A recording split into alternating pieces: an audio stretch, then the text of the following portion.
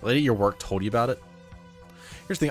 I've seen a Komodo dragon in real life at like a zoo, right? But the thing about the Komodo dragon at the zoo is that it was the exhibit leading up to it. They were making like this whole thing about see the dragon, the real dragon, the one that breathes fire. And I'm like, oh, cool. There's this dragon here. I play World of Warcraft. I fight dragons all the time. I'm a dragon slayer. And I went there and it was a Komodo dragon on the ground. And I thought it was lame as fuck.